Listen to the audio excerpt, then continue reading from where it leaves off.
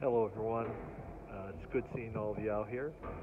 I am talking to you from the chapel next to Mount Nebo, and now Mount Nebo is the mountain that Moses stood as and saw the Holy Land, and it's in this area that Moses died before he could even cross over.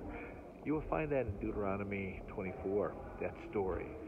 It has been a beautiful trip outside, and you can actually see across to Jerusalem. The same land, again, that Moses saw and the people of Israel witnessed as they crossed on over to the Holy Land.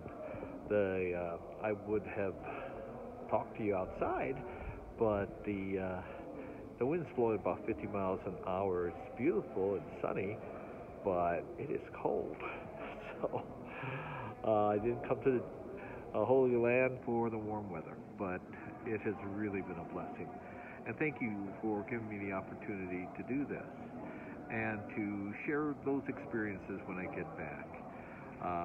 And I know Marty's going to lead us in a wonderful message, and she's going to share some of her experiences of the Holy Land with each and every one of you.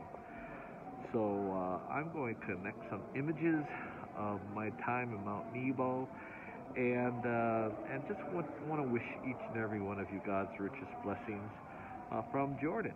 Again, the place where Moses looked over and saw the promised land.